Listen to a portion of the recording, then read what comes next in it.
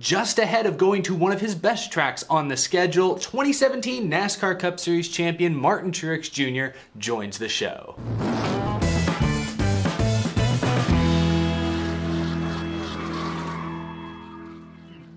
How's it going, y'all? My name is Eric and welcome to Out of the Groove. Very special episode. Earlier today I had the chance to speak to Martin Truex Jr. from Joe Gibbs Racing. We talked about his season so far, his experience with the next gen car, which I found very interesting, as well as this weekend's upcoming race at Watkins Glen, and we talked a little bit about the last couple weeks of vacation. Huge thank you to Auto Owners Insurance for helping set this interview up. Longtime sponsors of Martin Truex Jr. You'll remember their 2018 car, that blue, beautiful machine, was my favorite paint scheme of the year, so really awesome for them to help set this interview up. Now, without further ado, let's go to my interview with Martin Truex Jr. Enjoy.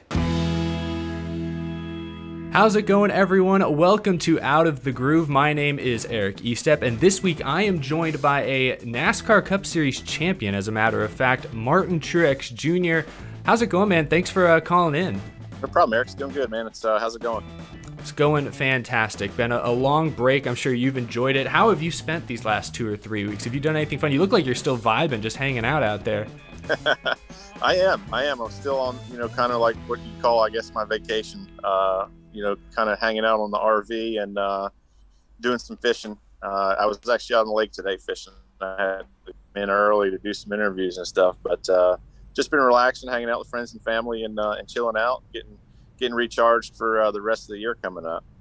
I have you seen Kyle Busch's vacation clips and stuff? Have you seen the video of him dancing around in the Speedo and things like that? I'm not sure I'd want to see that, but I haven't, no. All right, good. Well, you've been spared. I just want to know what all the other Joe Gibbs Racing drivers were up to, because Kyle, he was focused, like he'd been planning this for months. Do you like this 3-week or this kind of 2-week summer break? Do you think this should become like an annual thing? I love it. I mean, I think, it's a long season and, it's nice to get a little break. I think not so much for us, but I think more for the crew guys, those guys, man, I think most people don't realize that they travel to the racetrack, but also they work in the shop during the week, and they just, man, they grind. And, 38 weeks of racing is a long way to go with, call it 1 or 2, or maybe 3 off weekends. So 2 in a row, I think, has been good. I've seen a lot of pictures and a lot of stuff that our guys have been doing, and it's nice to see them hanging with their families and just getting a little break. The next stretch here, 14 weeks, whatever it is, the playoffs especially, all that pressure. It's nice to go in there with a fresh recharged battery. Absolutely. So let's talk about your season a little bit to this point. 3 wins this year. You've collected, I believe, the second most amount of playoff points currently out of anyone. So how would you grade your team's season so far? I think we're fairly happy with it. I wouldn't say that we're content. I'd say that we feel like we've left some points on the table. We had a stretch there in the summer. I think at one point we were second in points, and I think at that point we were leading the playoff standings, and kind of had a rough stretch there, with some crashes and some crazy things happening, and lost some of that. So, hopefully we can get back on track here. We've had some strong runs lately. But still haven't got the bonus points or the wins, and that's kind of, on our radar about what we need to be doing. So, we know the playoffs are all about bonus points, and how many you go in with is always a good safety net. We'd like to get some more of those in the next few weeks for sure, and most importantly, just be consistently up front and set ourselves up with some momentum for the playoffs. And you're in your second full season now with James Small as your crew chief. So how has y'all's relationship grown or changed here in year 2? Just getting more confident with each other, understanding each other, and, that communication has just kind of been eased a little bit, as far as understanding each other. So, I think for him, he got thrown in at a really, really tough time, last year with COVID coming, and then losing practice and qualifying. In your first year, chief is pretty daunting. So, we've had to do a lot of work over the past year and a half to just try to figure out how to show up to the racetracks better prepared, and that really all falls on his shoulders with the engineers of making decisions. So, a lot of pressure there, and he's done a great job with it, and feel like this year has been a lot better than last year as far as that's concerned, and hopefully we can have 10 perfect weeks in the playoffs. Well, before we get to those 10 perfect weeks, what's your team's approach these, I guess, final 4 weeks before the playoffs start? Is it going for more playoff points? Is it kind of stepping back and making sure you have your best stuff ready? Like, how do you guys approach this final like month or so? Yeah, it's honestly, it's all just, bonus points and wins. That's really all it's about. At the same time, obviously, you don't want to go out and take crazy gambles and beat yourself. And, we want to be consistent, but I think, we need to be going for wins and bonus points. So, if we run the way we're capable of, we'll be doing both of those things, hopefully. Aggressive. I like it. Now, I want to pivot a little bit and talk about the next gen car next year for just a moment, because I saw an interview you did, I think earlier this summer, where you said if the next gen car isn't fun to drive, then you may not hang around for too much longer. So I want to know, because you've tested the next gen at the Charlotte Oval and the Roval, I believe. So how do you feel the next gen car is going to drive? Do you think it will be fun to drive, or are you just guessing at this point? I think from my testing experience in the car, it's definitely fun to drive.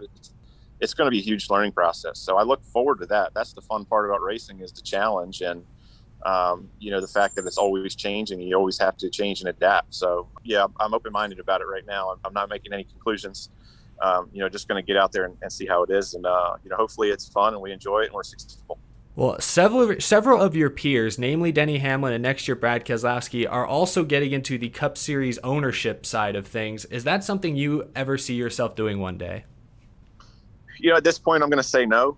I've owned some race cars in the past, but just low-level stuff. And, it's not really something that I'm interested in at this point. And, those guys, they must have a lot more money than I have. Well, one of them's got Michael Jordan backing him, so that can't hurt. Yeah. Well, I figured that's definitely a good one to have. I figured I'd at least ask. You can't hurt to ask. But my final question, let's focus on this weekend ahead. You finished first or second in 3 straight races at Watkins Glen. So why do you think this track suits you so well, and how confident are you going into this weekend's race? For whatever reason, it's always been a good track for me. Even back in the day when I was not having good seasons, or, we weren't running good consistently, this or that, we could go to Watkins Glen and always be competitive and be near the front. So I think it's just, I chalk it up to, I've got a lot of experience there. I've been going there a long time.